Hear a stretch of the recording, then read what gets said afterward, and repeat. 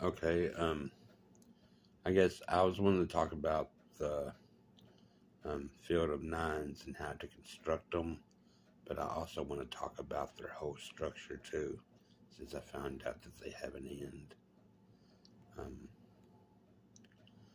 okay, this is how you build a field of nines. The the thing you do, the real trick of it all, is that you line up all the digits. You find a block of numbers. I chose 99 to 1, and you line up all the nines from 99 to 1, 99 to 9 to 81, 72, 63, 54, 45, 36, 27, 18, and 9. Then you choose a line of them. You could go to 100, but then you'd have to put 100 over here, and 101, 102, 103, 104. See what I mean? Then what you do, you numerologically reduce these to a single digit, each of these, but it's just one line, because one line's enough. If you reducing them to a single digit and multiplying that result. So it's no different from doubling, tripling, quadrupling, times, 99,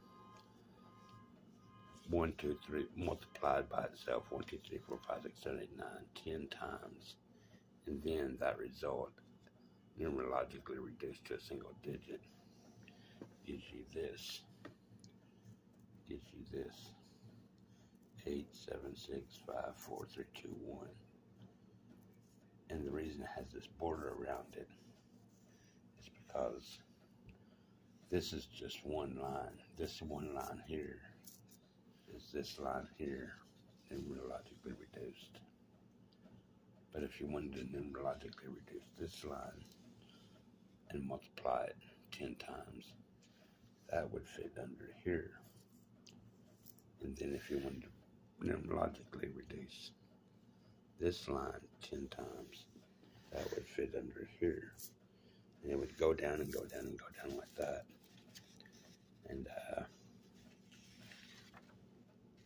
And what you would have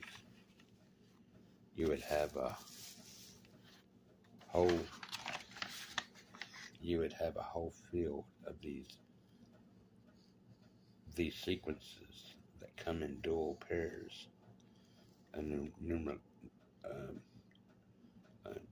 numerical sequence going down 1, 2, 3, 4, 5, 6, 7, 8, 9. This going up. 1, 2, 3, 4, 9, 8, 7, 6, 5, 4, 3, 2, 1. You'd have the nines going down, nines going across. You'd have the sequences again, but going the opposite way, 1, 2, 3, 4, 5, 6, 7, 8. And you'd have the odds and evens, or the odds and evens. 9, 2, 4, 6, 8, 1, 2, 1, 3, 5, 7, 9.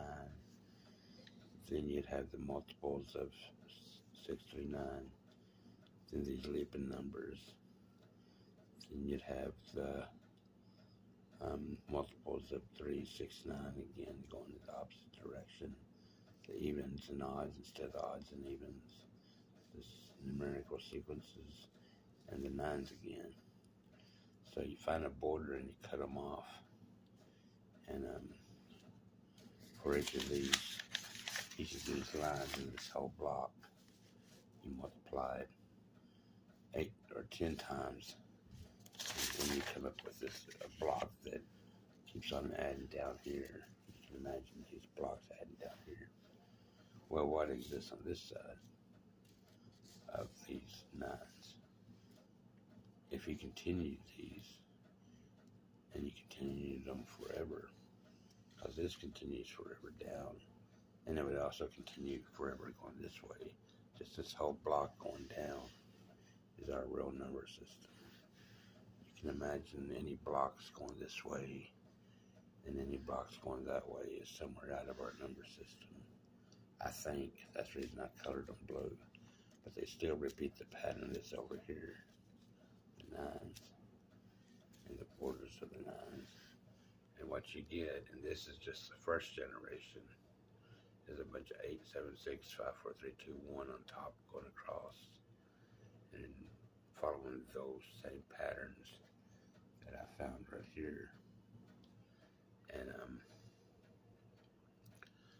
what you have then, after those patterns, after that first initial pattern of 8, 7, 6, 5, 4, 3, 2, 1 on top, you start in the generations behind them. This is the first generation. These are the nines. I stripped the borders away from them. This is the second generation. And the nines pop up again, except they're in the crosshairs. And then it's back to this again, but it's not the entirely same pattern. It's a different pattern. This is a different pattern, this is a different pattern, this is a different pattern, this is a different pattern. One showing a single block of circles, one showing a neighboring intersection of circles, one showing a block of circles, one showing a neighboring intersection. All these are different patterns, I believe, form a Moire pattern, a type of floating Moire pattern of nines in these generations as you're going back. And I'll show you what I mean by that in a second. These are these floating Moire patterns.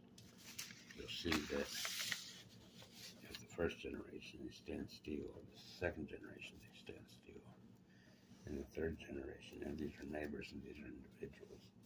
In the third generation they stand still, in the first generation they stand still. But something happened in the fifth generation, they start moving up. And it focuses on one block. But then on this neighboring generation, it moves up too. You can't see the nines here. It moves up from being centered like it was. And then in this generation, it moves up more, or it stays the same at this generation.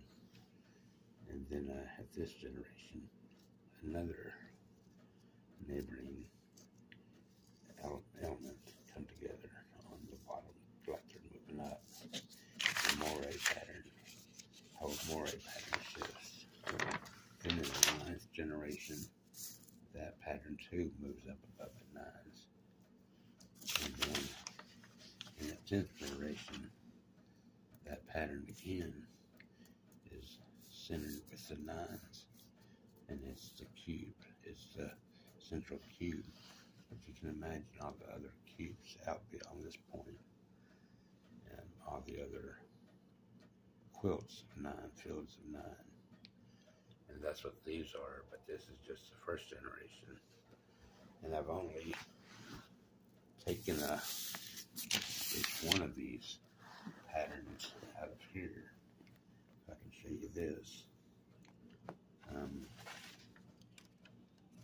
You'll see the first pattern, the nines, and the first pattern, and these are behind each other. You'll see that.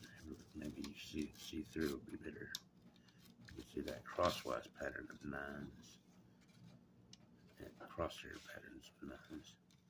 Then in the third generation, if you can see through there, you'll see the fours again, the 4 cubic pair or group.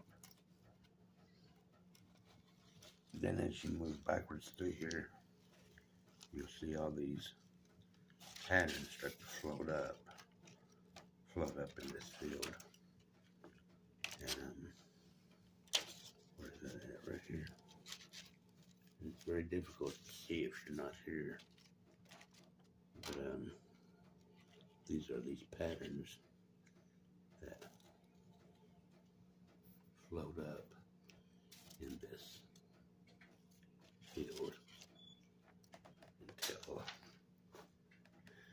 reach the final pattern, which is, well, that's the ninth cycle, but the final pattern would be this again, the 10th pattern, which is just the first pattern all over again.